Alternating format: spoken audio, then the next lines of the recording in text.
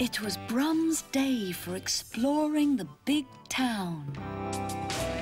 He was brum, brum, brumming his way along the pavement. When, what do you think happened?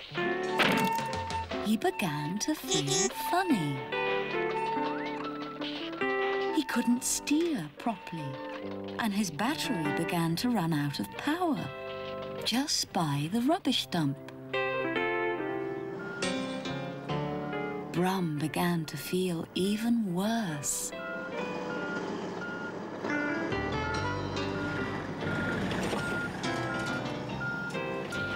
Oh dear Brum, what a place to break down.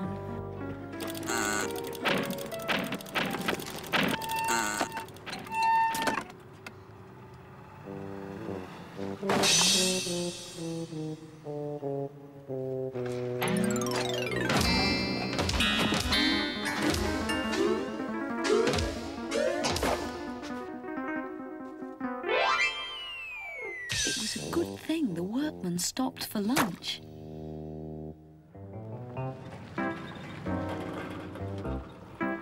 And then, what do you think happened?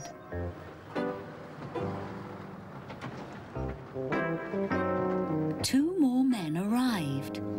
They were on the lookout for anything that might be worth money. They found Brum. I know a place where we can get a good price for this bit of rubbish, said one. It's a useless car, said the other. But they took him just the same.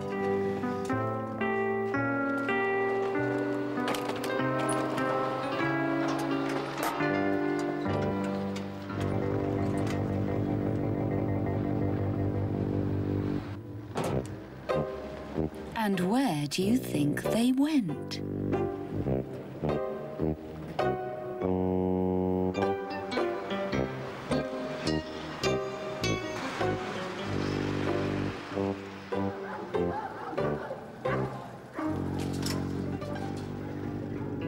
They took him to the car breaker's yard.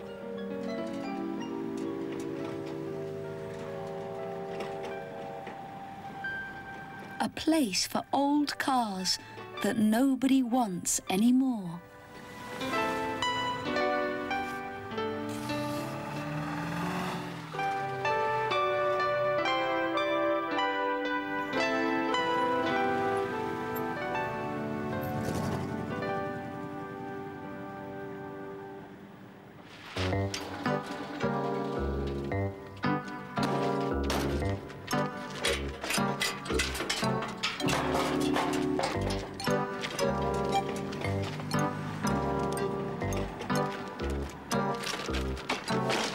They left Brum in the car pile while they went off to find the scrapyard owner.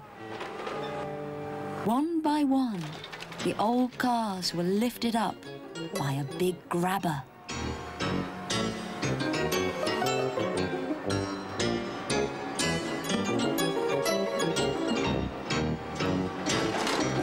They were put into the crusher so their scrap metal could be used again and made into new things.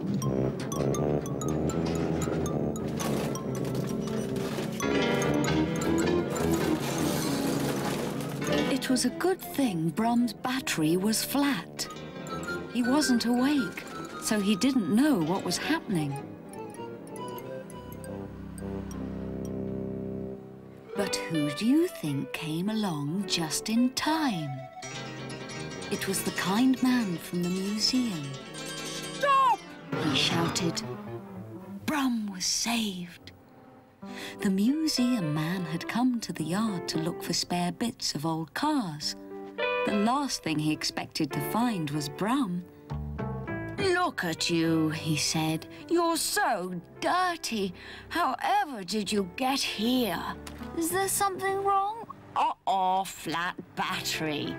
And off he went to find Brum a new battery. The yard owner was busy counting his money when the two men who had found Brum in the rubbish dump came along. What will you give us for the little car? They said. There, that should do you, Brum, said the man from the museum. Now, let me see about getting you away from this place. And suddenly, Brum woke up. Oh, my bonnet and bumper! Where am I? I don't like this place. I want to go home. So when the men weren't looking his way, he went.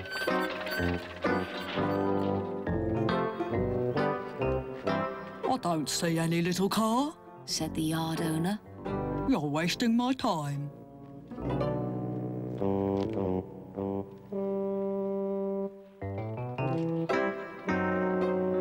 Uh-oh. Brum hadn't wasted any time. He soon found his way out and made his escape, brumming as fast as he could, all the way home.